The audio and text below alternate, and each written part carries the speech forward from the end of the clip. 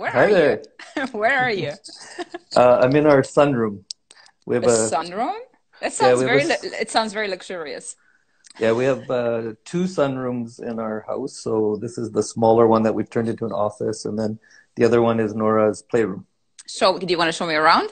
Are you allowed to show me Uh, around? there's not much to see. I mean, There's it's not just much to see. there's It's like a nice. big window, and it's kind of like being in a sauna. It does look. I was like, are you in the sauna? Did you just turn it up? Okay, so I haven't seen you in 2 weeks, and I haven't fought with you in like a couple of days. I did miss fighting with you this week. I do have to admit it. I was like, So my we're blood wasn't boiling.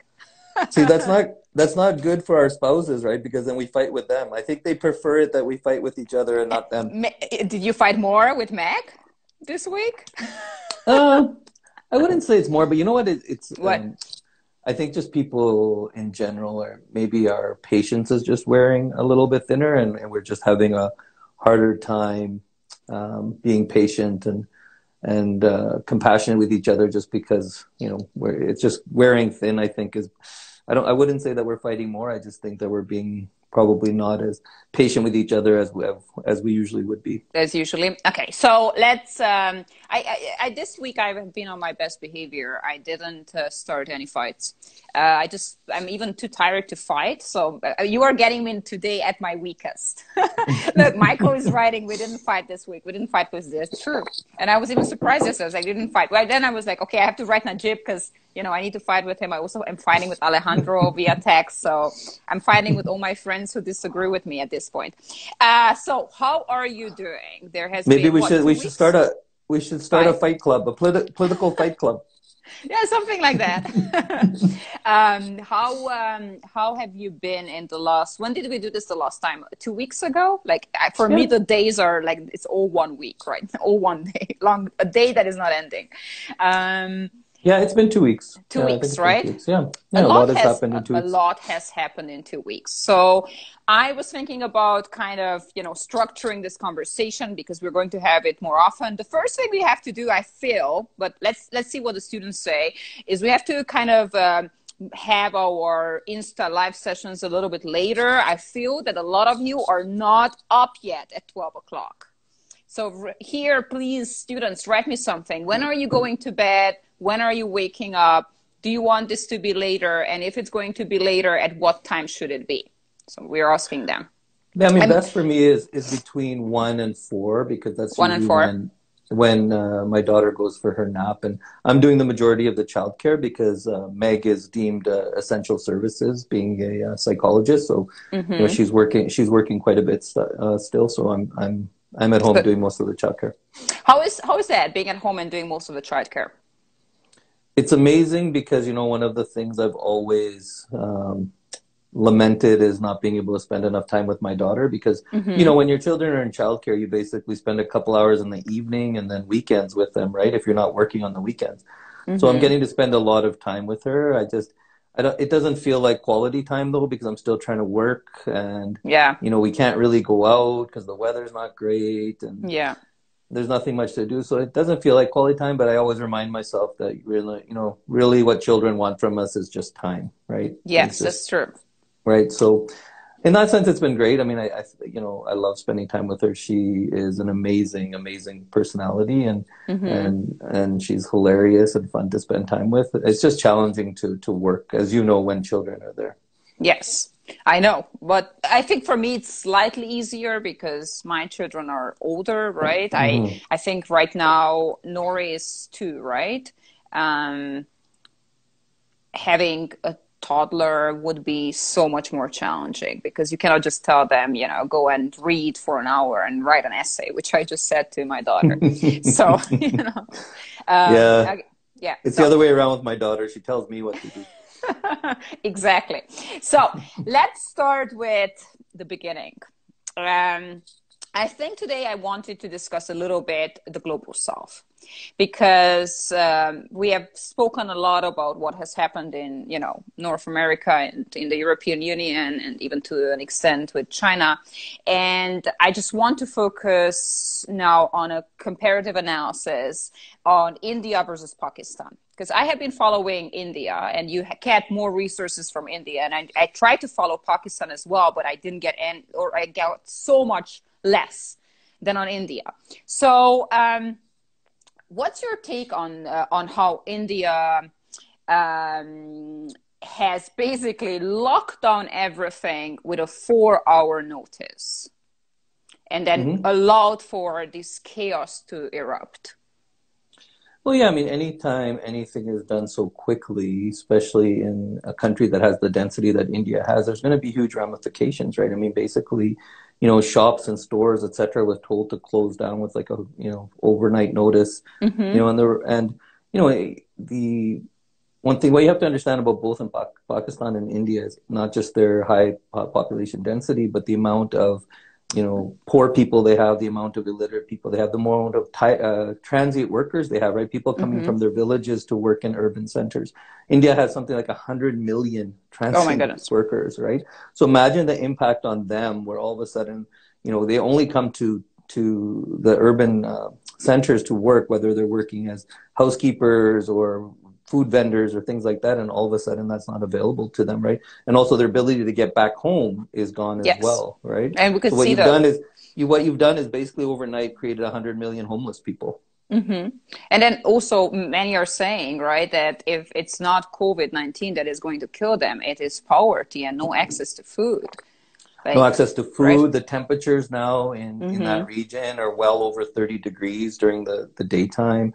Right, the heat is getting to be unbearable. No shelter, all of these things that we don't really have to deal with out in Canada is what they're going to be dealing with, right? So Pakistan's response in comparison to India's was what? Pakistan's response, I think, was a little bit more measured. You also have to remember, like what you have to understand is the geopolitical scenario in that region, right? So Pakistan is very aligned with China. And countries like Sri Lanka, etc., right? Whereas India is not, right? So India and China are kind of at odds in terms of soft power in that region, right? So India is going to respond more in line as an ally to the West, versus Pakistan is going to respond with more allied China. So they're not going to do things like shut down their borders to China. They're not going to do things like kick out Chinese citizens or travelers that might be in Pakistan because of that relationship, right? So their response was much slower, much more measured. But you know what? I mean, I think it's interesting in terms of numbers, right? I mean, both Pakistan and India report less than 100 deaths, very small numbers in terms of affected as well. I mean, obviously, those numbers are very low because it's much harder in those kinds of to test and to carry out all of the things that need to be carried out when you have that kind of population density and transitory population. But still, I mean, it's interesting to note that neither country is reporting a lot of cases or deaths. Yes, but is there? So now the big research question, and I think even doctors do not have the answer for that, is a higher temperature, right, and a different climate, does it temper the virus? And so far the answer, like just empirically looking at these numbers, looked as if it would. However, now we can see that in Thailand there is a huge outbreak, right? So that is a little bit scary, that maybe there is only a delay in this wave and the global south will be equally affected. Yeah, I mean, I don't know. I mean, there's a couple of things at play. My mom is actually in Pakistan. She went there for vacation like she does most winters and kind of was stuck and can't get back. She's still there? She's still there, right? And so, I know the theory about the temperatures because, I mean, that's how we, kind of allocate for flu. And, the reason why flu cases are less in summer is because of higher temperature, it dies. So I know they're still looking at that, but there's really not a lot of evidence that's the case. I hope that's the case. I mean, considering that those countries are getting warmer by the minute. I really think that, stage one of the virus transmission is travel. So I find it really interesting that all the countries that have had the biggest outbreaks are also countries that, have a tendency to travel more, right? I mean, for Europe, for example, right? I mean, Europe, traveling within Europe, it's like traveling within provinces, right? For us, like there's no border control. Now they've started to erect physical barriers, and because they understand, that's where the transmission. But I'm wondering, like, because India, Pakistan, countries like that, I mean, their passports are some of the least travelable passports in the world in terms of they have to secure visas for everything, right? So those countries, the tendency to travel to other countries, also because of economic situation as well, is less than countries. I think the top 10. So really, there's only 10 countries in the world out of 181 countries that have more than 1,000 deaths. Okay, none of those countries are developing countries. None of them. Okay, the closest you have to a developing country that has over 1,000 deaths is Iran, right? And you really can't call Iran a developing country. Yes, you can. Right. So that's really interesting to me that the developing countries are all reporting less than 1,000 deaths, a very low transmission. So to me, I wonder if it has to do more. If the stage one is about travel, I mean, China, same thing, right? They attribute the fact that it spread so fast because of travelers during the lunar Chinese New Year, right? So I'm wondering if maybe that's the case. Is just the stage one of the transmission is avoided in countries that don't have a tendency to travel as much. Yeah, but then if you also look at how, infectious it is, you can also ask your question, maybe it's because the testing is lagging behind. And if you die in the confines of your home and you have not been tested, that will not figure into the statistics of the death count, right? So at this point, we don't know yet. Yeah, we don't know yet. I mean, it's still early. I mean, so I don't know. I mean, I just find that really interesting that, across the board, it seems like, that's the case, that it's, the tendencies where a lot of the countries that have a lot of travel are the ones that are getting hit the hardest. Yes, Andres is writing me currently. He's from Colombia, and I've been watching Colombia very closely because my best friend is right now there. She lives in Vancouver. However, she decided to stay in Colombia for these weeks, and I see the numbers increasing. They're not increasing with an exponential rate, but they are increasing, and that worries me a little bit. But it's, again, too early to tell. But now, just comparing Pakistan's more measured response to India's, full closure response with a 4-hour notice. Which one do you think was better? If I were to compare it? I don't know. I mean, I hesitate to say better or worse because, like I said, the numbers right now don't validate either, right? And it seems like the rate is about the same for both countries. I just, when I see these things, I just try to understand what the geopolitical situation is, and also to, I mean, different leadership, right? Imran Khan is not a nationalist or populist, right? Like Modi is. So the response is very different. But they both are dealing with similar issues in terms of population control, right? And dissemination of information, right? I mean, how do you explain to people who are in villages and don't have access to TV or power, and water about washing hands and trying to educate them, right? So the challenges are the same, and I think Imran Khan, his personality, and from what I know of him, has always been a measured type of a person, right? He takes his time and to do things, and Modi is more reactionary. That's been Modi said that if we don't act now, this would set us back by 21 years, right? So he said we need this 21 days because if we don't do it, we will go back in time by 21 years. What do you think about that message and how it was delivered? Well, I think it's important. I mean, I think it's important that everybody has that sort of a message, right? That clamping down as quickly and as hard as the situation dictates is probably the best way. We've seen that. We've seen what happened with the U.S. not taking that route. Well, let me stop you here. Let's look a little bit at Sweden, because I'm analyzing Sweden on a daily basis because I think Sweden is a ticking time bomb. What's your take on Sweden really being the outlier in Europe in terms of not enforcing social distancing or forcing it in a very lax way, in terms of still having business open and life kind of continues like nothing would have happened? Yeah, I have a friend actually that I went to high school with that's living and working in Sweden, and I've been following his Facebook posts, and like him and his wife are still going to hotels and cafes and things like that. And he made a very, like, I thought, insightful post, and he said that in general, Swedish people are very compliant, right? So the government doesn't feel like they have to crack down or regulate them.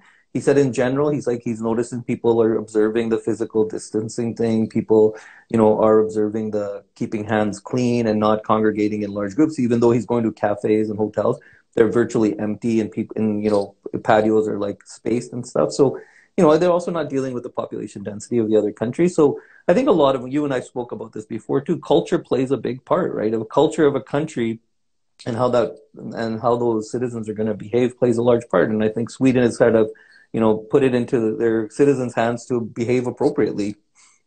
Yeah, but I think there's also a lot of criticism when it comes to the prime minister's decision to do that. Like if we compare the death rate and the death toll in Sweden to Norway, right, you can see it's 5 times higher. So I'm a little bit afraid of just celebrating this approach, because this type of, herd immunity approach was also embraced originally by the United Kingdom. And we can see that it really, by the time you realize that it was the wrong approach, it's too late. So, I'm not saying Sweden's approach is better or worse. That's not what I'm saying. What I'm saying is that they're reacting in a way that they think is appropriate for their citizens and their culture. And, Norway responded in what's appropriate for them. I'm not saying that's better or worse. Even though it's 5 times, the numbers are still really remarkably low, right, compared to the UK and other places. That's true. That is absolutely true. So we will see. Again, we don't know yet. Okay. Do you want to speak about the disaster in America? The disaster. We should all be worried about what's happening in the U.S. And yes, some of the messages that are coming from their leadership, I think, is very worrisome. And to me, that is my number one thing that I'm keeping an eye on, because to me, that's the biggest impact on us in Canada, is what our southern neighbor is doing. Not just, from transmission standpoint, but also from economic standpoint.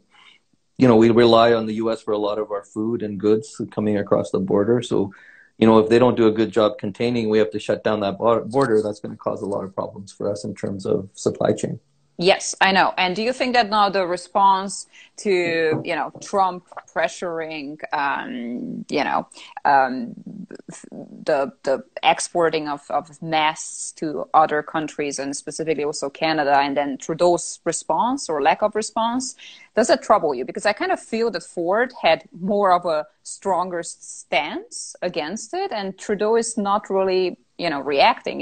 Canadians are reacting in a very Canadian fashion at this point, in a very diplomatic, we will talk about this as the days go by type of fashion. It kind of feels that the response is weak.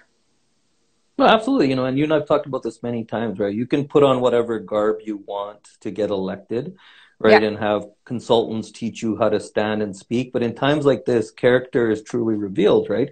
And I think it's admirable, like Doug Ford, who ran on a platform of for the people, is actually behaving for the people, right? So, and I think he's going to come out of this, if he continues the way he is, looking remarkably good in the eyes of his citizens, going from the approval rates that he had, right? Versus, Trudeau and, surprisingly also our premier have, in different ways, I think, are really failing on taking that opportunity to really show true leadership and make those tough decisions. Even Trudeau being soft on his stance against, Trump, and with the 3M, telling 3M not to ship masks to, for me, that is a time to really stand up for your citizens and show how much you won't tolerate that, right?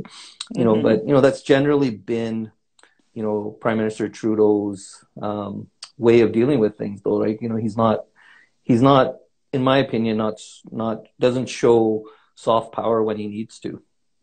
Why do you think that's the case? Do you think that he is afraid that this would basically spiral out of control, and Trump is not really somebody you can sit down with and have a level-headed conversation with? Yeah, because we saw how, the whole meeting, G7 and everything went, right? They couldn't agree on anything because they couldn't agree on Trump was pushing the Wuhan virus thing, and all the other leaders said, no way are we going to quote the Wuhan virus. So then they didn't come up with any type of global leadership or decision-making. Yeah, I don't know. The problem, because we don't know how long this lasts, everybody is, weighing their political options, right? The last thing Trudeau wants is all of the work they've done in terms of NAFTA and renegotiating that to go out the window, right? So that's the issue, right? Is that, all of our politicians are always thinking about about the future, right, of what the relationship, and they should be, in honestly, right. I mean, we should all be worried about our relationships, in the future and how we behave now and how those will be affected. But I think it's really difficult, I think, for heads of states to be able to push back when they need to, and not always be concerned about the long-term ramifications. Especially, I mean, we don't know if this is going to last 3 months, 6 months, a year, right? So they don't. I don't envy their position in terms of being able to respond. Yes, I have not thought a month or 2 or 3 or 4 months ago that I will ever speak highly of Ford, and this is that in itself is just like crazy to I have a cognitive dissonance right there, but in comparison, let's just do the little bit provincial politics, what has happened here in the province in the last 2 weeks, and Kenny's response. I'm talking about the cuts announced on Saturday when it comes to education, the whole Shandro Fiasco, everything I also discussed with Janice and Graham Thompson. What's your take on that, Najib? What's happening in the province? Well, you can break it down and give me a paragraph for each. Here's my take. Okay. I think our federal government is slowly doing what's necessary for its citizens in terms of finding financial support, and I think these things take time. And, obviously I'm hoping they're in the background negotiating with the large corporations and the banks and et cetera to find more supports for us. So I actually think out of the 3 levels of governments, that the federal government is doing the best job. There's a lot more they could be doing, and I'm hoping that they are. I mean, every day they announce something else that they're working on. I think our provincial government. Would you like the federal government to release the models and the predictions and the forecasts in terms of the worst and best case scenarios and your confidence interval?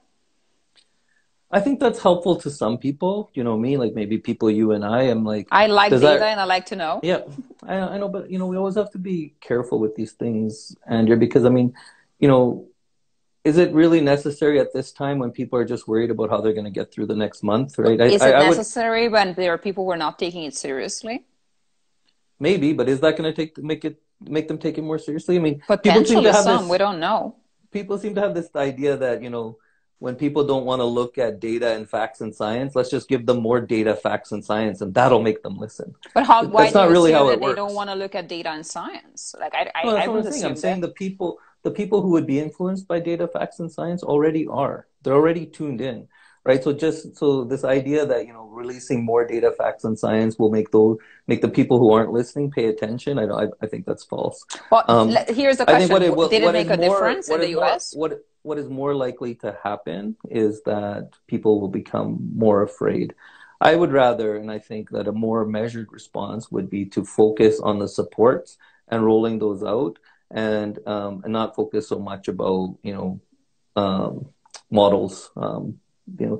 I think we need those models, and I think they're valuable to some, like people who are reporting on it.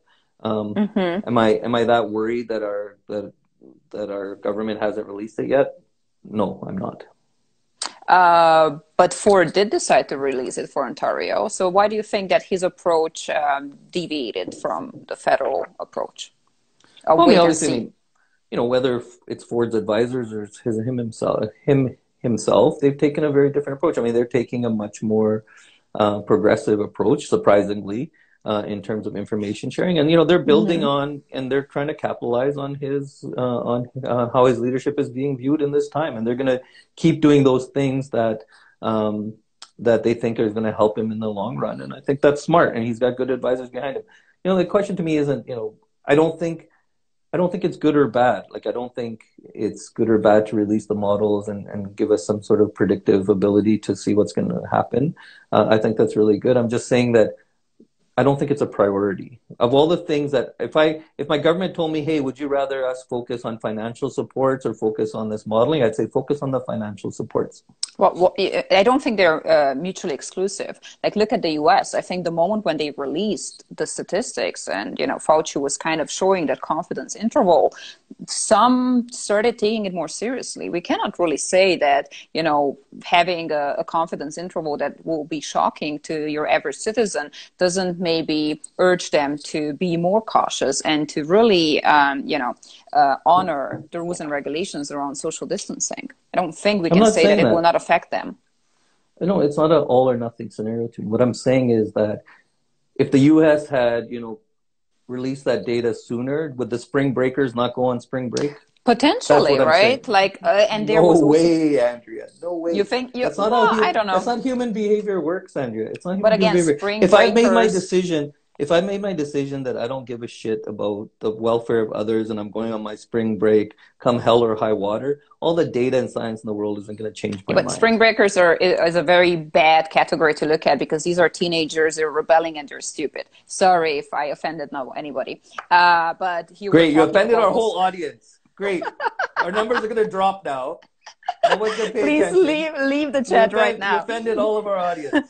When it comes to spring breakers, it wasn't the spring, it was the parents who failed. If I would have had an 18, 19, 20-year-old, I would have not let them go to Miami or Cabo or anywhere where they went, right? It's also a failure when it comes to the parents not stepping in. Like you have an 18, 19-year-old who is an idiot and doesn't understand this virus, then you as a parent have to step in, right? And I'm reading a lot of Listen, comments also on social Andrea, media. Just 1 second, let me finish. Andrea, And again, parents are complaining that they cannot control their children. And I'm like, wow, like that already shows that, there is a huge issue. Yes. I think we should stop focusing on demographics. Like we've talked about many times, is there's way too much focus on demographics. My mother-in-law in her complex or townhome complex was telling me that her neighbors just had a big block party outside because the parking lot's empty. So they decided to like play beer pong in her parking lot. You want to talk about transmission? Beer pong? Like, so they're actually taking a Oh my ball, God. throwing Yeah. it in I another never person's played that beer dumb game. Yeah.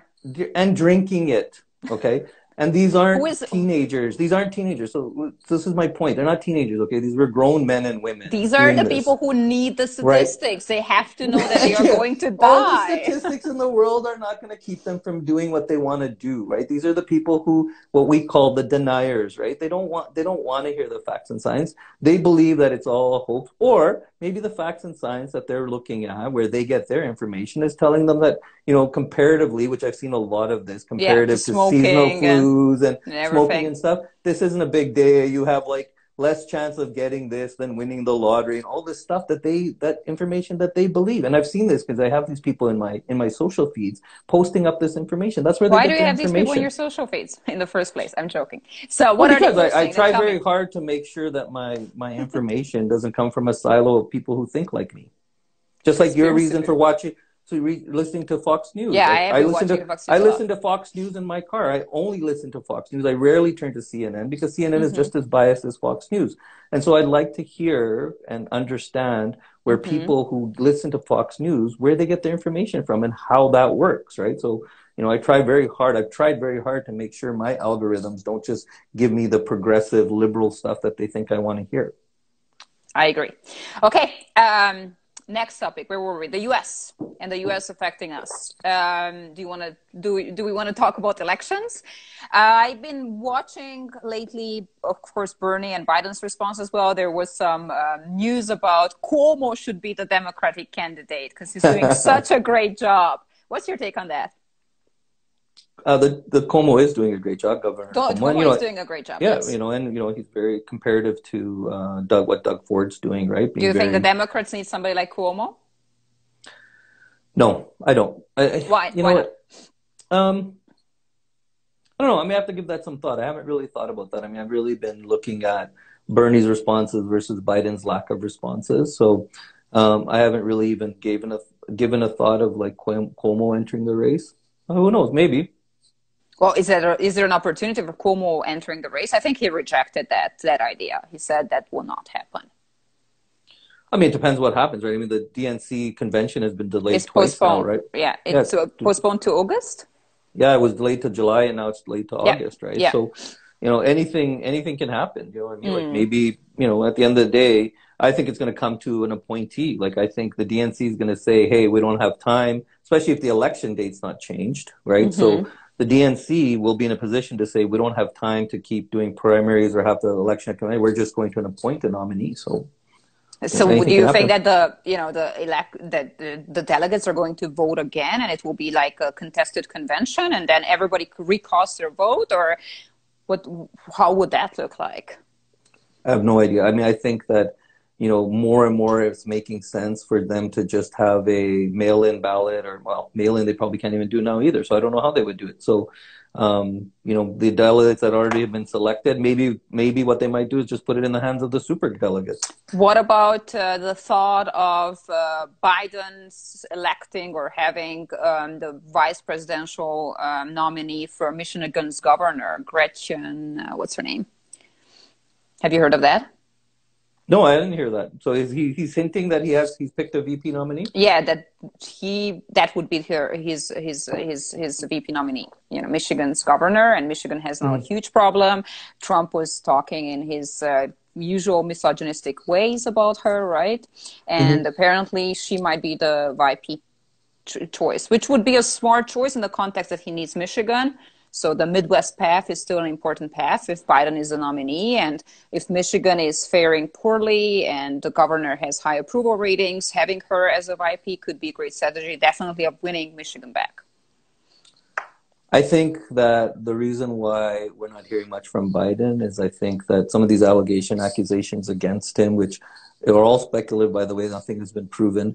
I think that those are if they do get some traction and some validity, those are going to become a huge issue for him.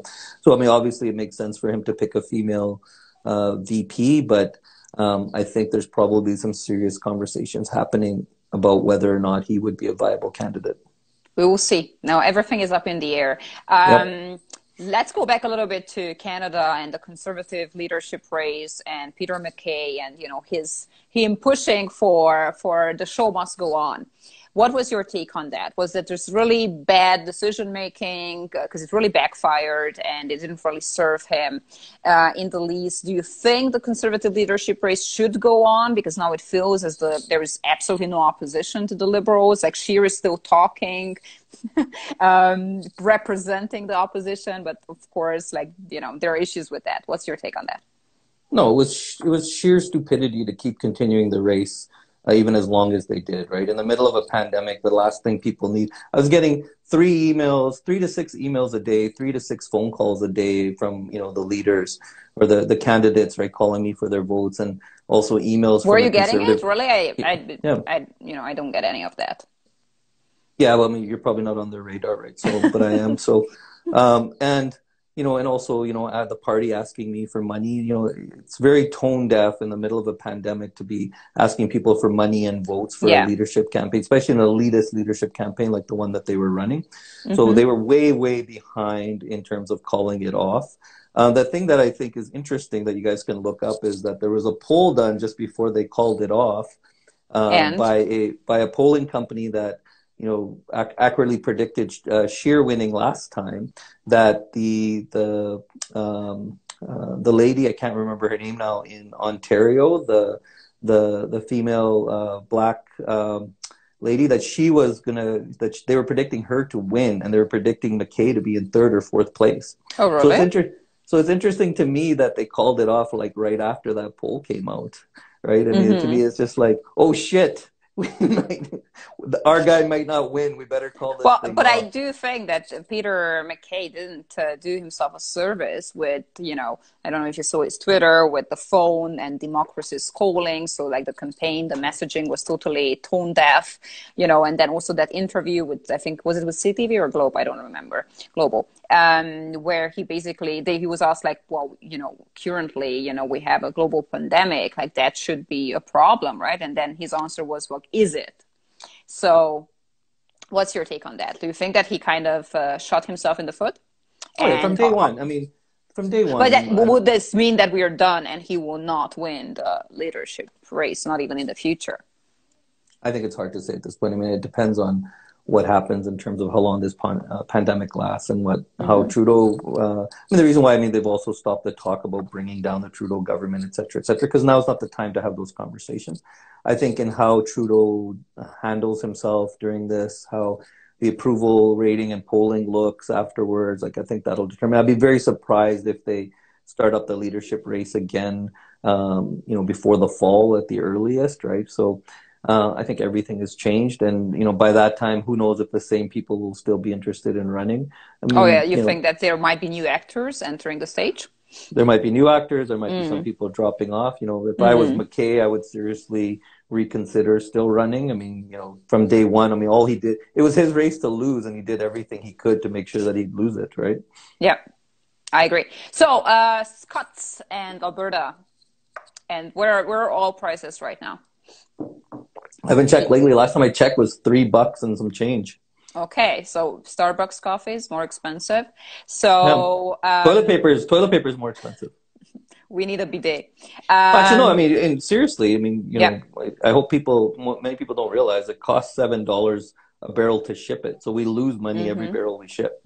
So what's your take on the new pipeline, and the announcement on the Saturday's cuts 2 weeks ago or 10 days ago? When was that? And everything that has happened on a provincial level.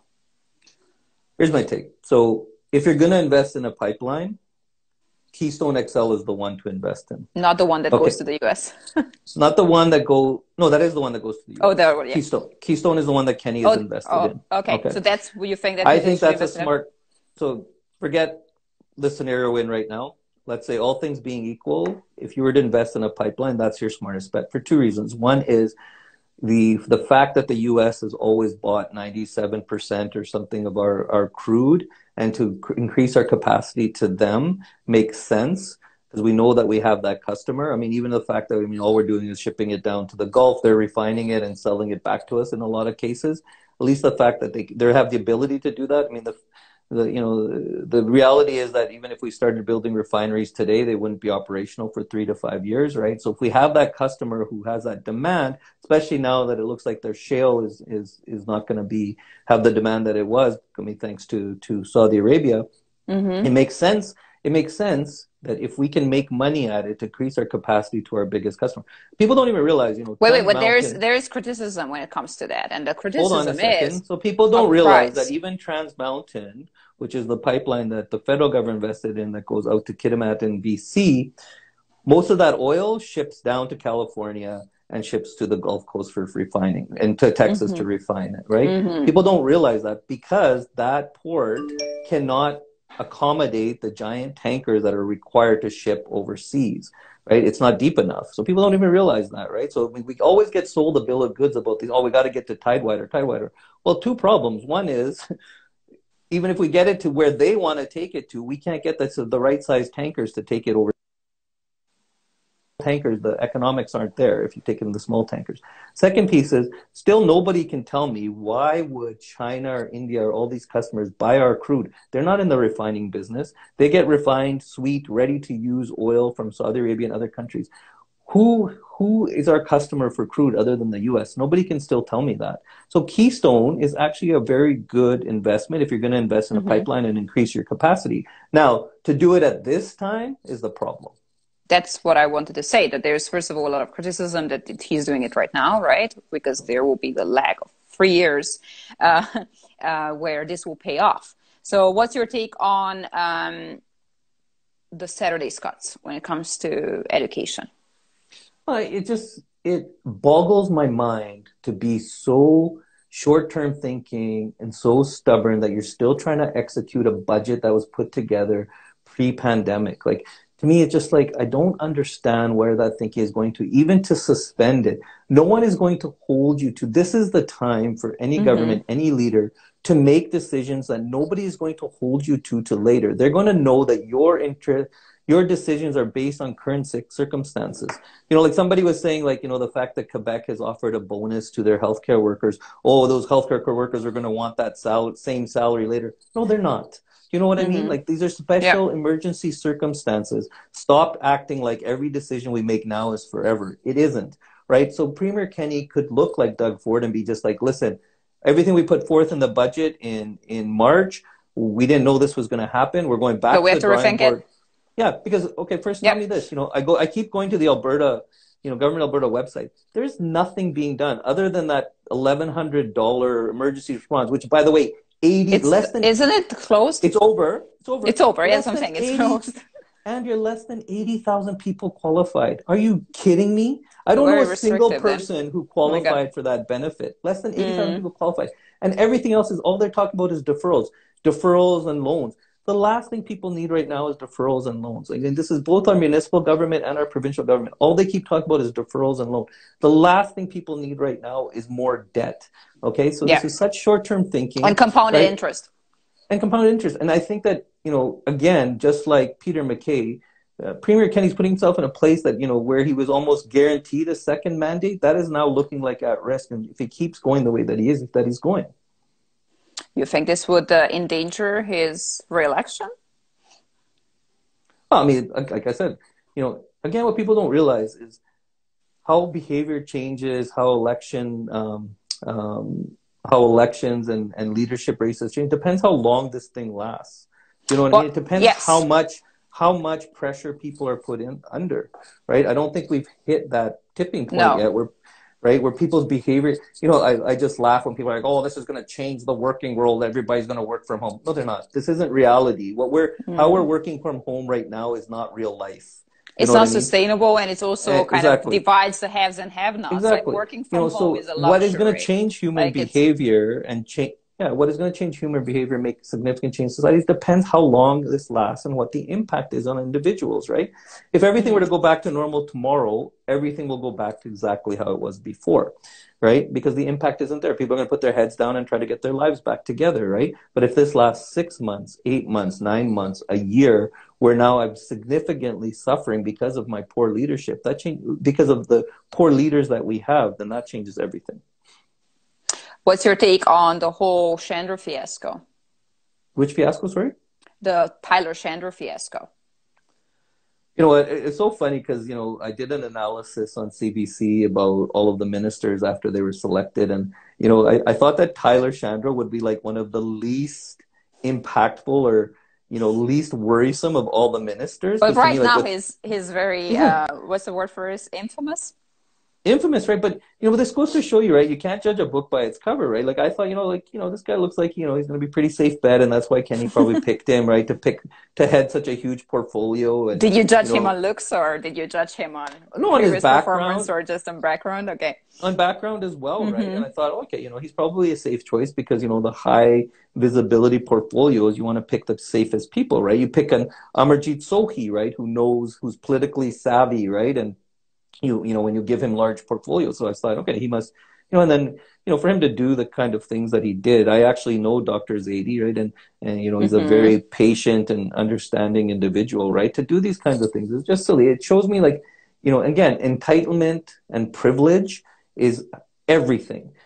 We have to do a better job of looking at people's backgrounds and not just their demographics and their experience, and understanding, do they actually have do they actually have the real life experiences that enables them to see the world through other people's eyes? And I think that people like Minister Shandro just don't. They've lived such privileged and entitled backgrounds that they have no capacity to understand how other people live their lives and how other people are affected. Yeah, well, I'm just thinking about myself. If I were to track down a student that was critical of me, and many students are very critical of me, and I would show up at their house, and confront them, I'm not sure I would have a job the next day. Yeah, absolutely. And neither of us would, right? This is why, when I was younger, I'd get into Facebook battles with people and arguments and things like that. But at some point you get. Did you? Oh yeah. How old were you when you did that? Now you fight with me. Now I prefer to have my arguments in person, right? No, the difference is the reason why you and I can argue and debate, right, is because you and I have similar understanding of the situation, right? So for me to argue about somebody, to start taking on a nurse or a doctor about their situation and start attacking them online or in person is ludicrous. I have no understanding what their lives are like. I have no, especially right now. Right? The pressure they're under. One of my friends is a nurse, right? And one of my friends is a doctor. And the fact that, right now they're undressing in their laundry rooms and showering and stuff before they come into their house. My friend who's a nurse, she's like, probably next week she won't be able to go see her children and her family because they're starting to get cases in her ER, in her hospital. They're starting to get cases of COVID. So she can't even go home to see her family. Like, can I compare myself to that? Right? No, absolutely not. Yeah. Right. So That's what the problem is, right? Is this just we keep electing leaders, and I said the same thing about Trudeau and Brownface. Like, we shouldn't be surprised. Like, what evidence have we ever had that he understands the life of people of color other than he says he does, right? And this is the same thing with like people like Minister Shandro. He has no idea what people who are living on the front lines, people who live paycheck to paycheck, what kind of strain they're under. Mm-hmm. Yep. All right. But keep in mind, like none of our elected officials' salaries are at risk, Andrea. Well, there went on with the increase, right? With the yearly scheduled salary increase, Absolutely. And there was not much noise around it, and I would have expected a little bit more, but apparently that was just silently. Can they relate to us? Can they relate to us? Maybe that's why Doug Ford is having an easier time to relate to us, right? Because his experience is closer to what he says, that he is a man of the people, right? Versus can Trump relate to anybody? Can someone who's been a career politician relate to what people who have lost their livelihood right now when you're still guaranteed your paycheck no matter what happens? Yes, that's a good question to ask. Okay, I will open it up to the audience for those who are here still watching. Just some questions when it comes to this. What do you want to ask Najib? He's running to the next meeting. So next time we are doing this, we should do it around 3 o'clock or so. I will see. Sure. Yeah. We'll find a time where everybody's up. Just type your questions in, and Najib will answer them. Anything else that we haven't touched upon that you want to touch? No, I mean, I encourage everybody to keep a close look at what kind of supports are being announced, and not be basically tricked into thinking things like deferrals or actual support. Okay, I know that right now they look good when we're we're trying to reach for any lifeboat in a storm, right? That let's defer our utilities and our mortgage and stuff. But at the end of the day, those cows are going to come home to roost. So of course, right? Because that interest now that the deferral time, you're going to pay that interest, plus you're going to pay interest on those payments later on. Right, so those aren't supports, right? And keep a close eye on how quickly we're finding money to bail out corporations, right? So I think that right now I'm really tired of seeing our city council come up on social media and keep explaining social isolation and how to wash my hands to me. I don't need that. I need to know what you're doing. And like I said, I understand. It's only been a few weeks. Things take time. But we need to know. You talk about transparency. You know what we need to know, Andrea, is what are they working on, right? So tell me right now that you are working with a utility company. You own 100% of EPCOR. Are you telling me you can't do something for us in terms of utility payments? You own 100%. EPCOR is under your purview, under our city council's purview. Like, you go on the website and they say, we're talking to the province about utility deferrals. Are you joking? Other cities in North America have already done that. They've already forgiven utility payments and told utility companies that they can't charge residents, right, for utilities for whatever time period that they've allocated. And our government is still saying we're talking to the province about it. Like, is that a joke? What they're saying is, if the province gives us money, then we'll do it.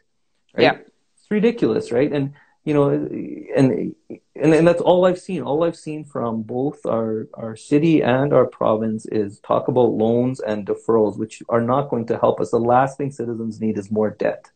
Exactly. And I think many of them do not realize that they were going to pay compounded interest on anything that they will be deferred. And that's a very important consideration. Yeah, never mind the fact that how irresponsible it is for our government to send us emails and messages celebrating the fact that banks are allowing us 6 months of deferral. First of all, I can get a deferral anytime I want, okay? If you go to your bank at any time in any situation, and you're in good standing with your bank, and you can get 6 months deferral, you ask for a deferral on mortgage or car payments, they will give it to you because they prefer that than you default, right?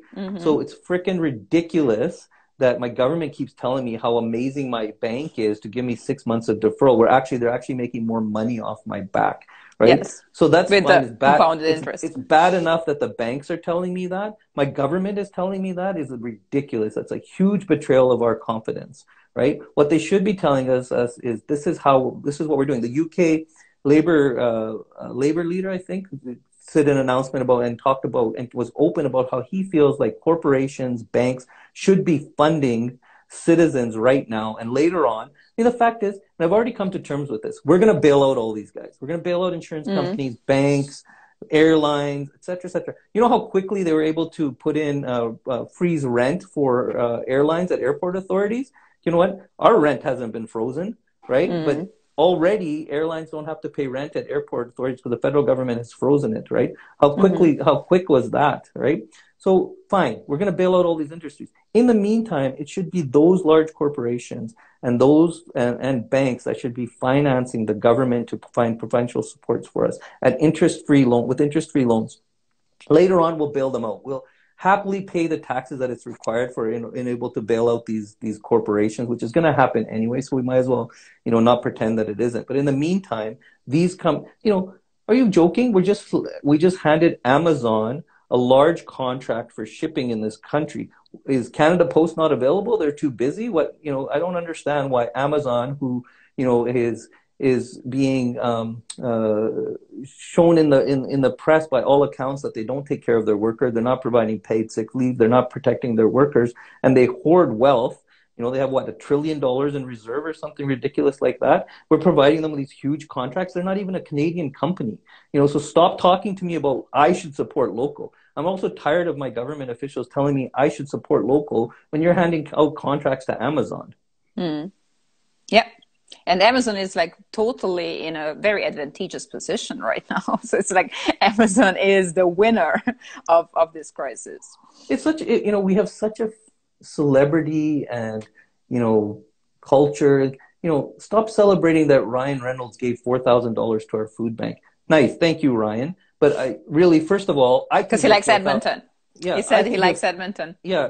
You know what? Actually, in better circumstances, all of us can give $4,000 to our food bank. So thank you, multimillionaire, for giving us $4,000. We don't really Jeff give a Bezos shit. gave how much? 100 million? Or who cares? It's here? Insignificant. And that's not what we need. We don't need philanthropy at this point from those people, because at the end of the day, that's just a tax write-off for them, right? What we need them to do is empty their coffers. All this money that they've hoarded and accumulated by not paying their taxes, it needs to be given to governments to give to the people. You'll get it back. Don't worry. We'll give you back your hoards of wealth with interest when everything's right-sided again. We'll pay it through our taxes. We're happy to do that because I can't pay a tax, income tax, or a consumption tax if I'm not working. So if I'm working, I'm happy to pay a 10% GST to pay you back. But in the meantime, how about putting a little bit of skin in the game at this time and helping out the citizens and your customers? Exactly. Well, Amazon is not shipping anymore unless it's an essential good that you have ordered, just FYI. So I've seen a lot of influencers complaining and lamenting that they're not getting their hair shampoo that they actually wanted. They have to wait now a month or two to get it. Well, I hope everybody realizes how useless and influencers are now. I mean, I saw a great meme the other day. It's just like, where's those guys that were telling me I can make $4,000 a month working from home? Those guys are pretty quiet now, because I really need that. I really need for them to show me how I can make $4,000 a day or whatever they claim working from home. Exactly. All right, Najib, let's continue next week. A lot will happen. We didn't have any questions? I didn't write anything, so it's like I will let you go and jump into it. Nobody has questions. If you do, this is your last moment to ask Najib a question. And today I was too tired to disagree with you. Maybe we should disappointed because we didn't fight enough. We should tackle something more, more controversial next week. Maybe the new world order or something like that, where we can. Actually, I would love to talk about that. I would love that you and I kind of start speculating and projecting what we think that we can, let's do it. The world looks like. Absolutely, we can do it, especially now, with China controlling successfully the narrative, and the U.S. is basically the gift that keeps on giving, right?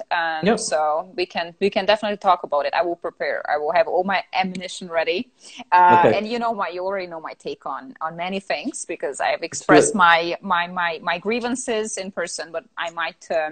Also, here's a couple questions. What can we do to push for that change? How do you think global trade will change? Okay, for the first question, New World Order. That comes next week. New World Order. My daughter's already. I would call it the New World Disorder, but okay. Yes. My daughter's already established a New World Order in her house. She doesn't. she's full anarchy mode. She runs around naked all day and just tells me what to do. She doesn't recognize my authority anymore in the circumstances.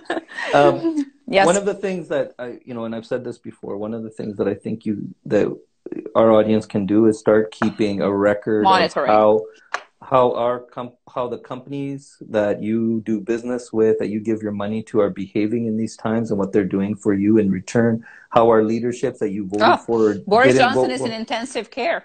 He was just in the hospital yesterday. I wouldn't be surprised if there will be serious complications. He didn't strike me as a person who is in top shape when it comes to health, right? So this could really set the United Kingdom back, and it really could be a huge wake-up call if this goes, bad. Hey, listen, man, I hate to be the negative cynic, but the best thing that we have working for all of us, the fact is that this disease affects everybody equally. We definitely wouldn't be getting the same response if this only affected poor brown people in other countries. If this would be Ebola, right? Yep, exactly. Ebola. Wow, there's been many, many cases, which also speaks to the fact that those countries are able to react quickly and contain it the way they have, because they kind of deal with this kind of stuff every year. If it isn't a natural disaster, it's a disease outbreak, etc. So they're better prepared. Yes. So I just want those who are still here, and I assume those who are still watching us are in their 20s, that this week a 28-year-old died, a female in Edmonton. So let's not forget that, the original assumption that this only kills you if you're 80 and smoking, it doesn't hold true anymore. And we know very little about the ramifications of this disease, the long-term effects, et cetera, et cetera. So millennials and Generation Z, stay at home. Yep. What's going to kill you is carelessness at the end of the day. Yeah. That's what's going to kill you. So, that's the assumption you have to make. Mm-hmm. Okay, so Beck, yes, we can watch and we can monitor those who are in charge. Absolutely. That's what I recommend. Right? I mean, for all of us, is to watch and monitor and keep track, and, make sure you take that into account the next time somebody calls you for your vote, and make sure that, in our rush to get back our lives back to normal, we keep track of those things that we don't want to go back to as they were.